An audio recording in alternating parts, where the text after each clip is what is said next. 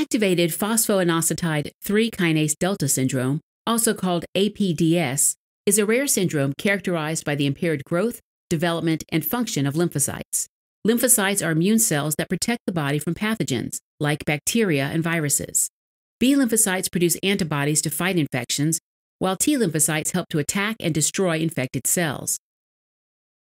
In APDS, a genetic mutation, also called a pathogenic variant, causes both B and T lymphocytes to malfunction, which may lead to frequent infections, chronic lung disease, enlargement of lymphoid structures like the lymph nodes, liver, and spleen, and autoimmune disorders. Individuals with APDS are also at an increased risk of malignant lymphoid disorders like lymphomas. APDS is caused by a gain-of-function mutation, also called an activating mutation, in the genes that encode phosphoinositide 3-kinase delta, also called PI3K delta. PI3K delta is a protein that plays an important role in lymphocyte proliferation, survival, and activation. APDS can be divided into two types. Type 1 is caused by mutation in the PIK3CD gene, while type 2 is caused by mutation in the PIK3R1 gene. Both are inherited in an autosomal dominant manner, which means that patients need only one copy of the mutated gene for the disease to develop. The mutated gene can be inherited or occur for the first time in the affected individual. Signs and symptoms of APDS typically present in early childhood.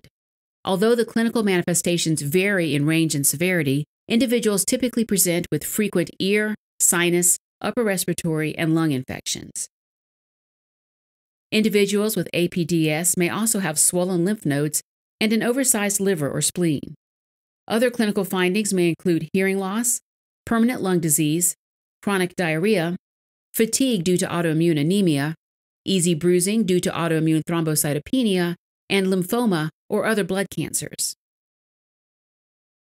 APDS is initially considered through assessment of the patient's symptoms and family history.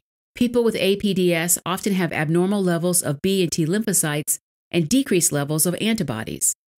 Diagnosis of APDS is confirmed by genetic tests that reveal a mutation in either the PIK3CD or PIK3R1 gene. The U.S. Food and Drug Administration, or FDA, has approved leniolisib as the only targeted treatment for APDS. Leniolisib is an oral agent that acts by inhibiting activated phosphoinositide 3-kinase delta, and it's currently approved for adults and children 12 years and older. Other treatments involve supportive measures, including regular replacement of antibodies, antibiotics to treat infections, as well as medications that suppress the immune system to manage autoimmune disorders. In severe cases, hematopoietic stem cell transplantation may be performed to provide the patient with healthy stem cells that can stimulate the production of functional blood cells, including healthy immune cells.